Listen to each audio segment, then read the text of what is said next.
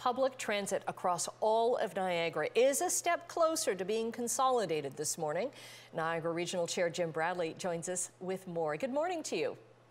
Good morning. So this was a really important meeting last night for public transit across the region.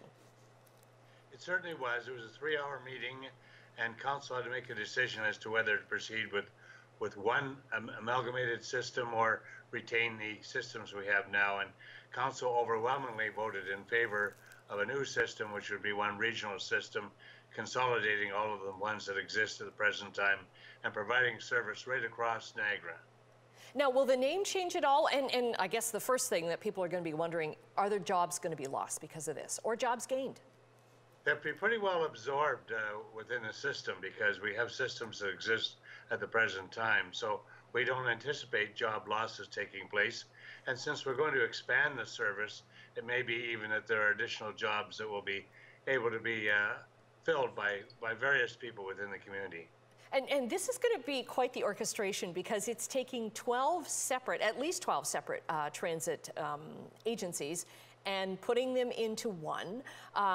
So this is, like, I guess, step one. Regional Chair's approval of, or Regional Council's approval of it is the first step in this. Yes, we have a triple majority that's required. The first majority has to be in Regional Council. That happened last night.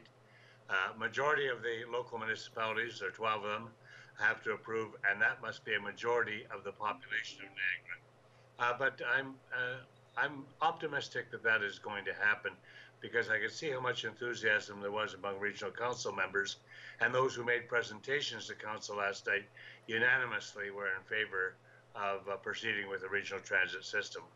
Right, and I can imagine that there are probably lots of people who work in one community and maybe live in another, that this is going to be a really easy way of them getting on the bus and encouraging more people to use public transit, right?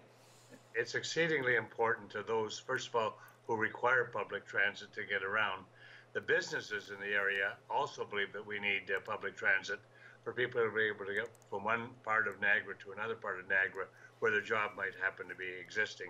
So there was a great deal of support for it, as I say, amongst those who you might consider on the left side of the spectrum and those on the right side of the spectrum.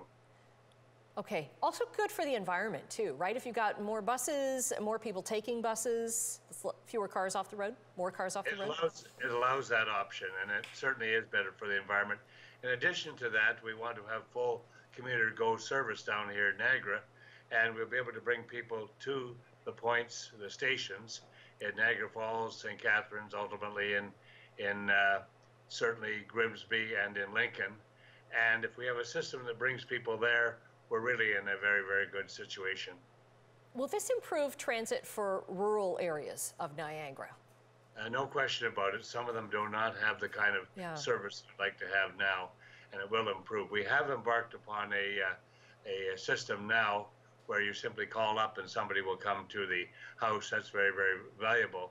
But we want people to be able to get from one end of the Niagara Peninsula to the other, and this is going to affect people positively, both in the large urban centers and the rural centers. Okay, on another topic right now, Niagara Region is encouraging its residents to fill out surveys regarding discrimination. What's this about?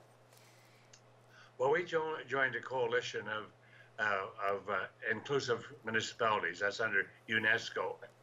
And we want to really see who makes up Niagara now. What is the demographic profile of Niagara?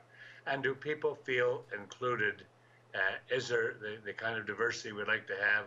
Are people experiencing any discrimination, for instance?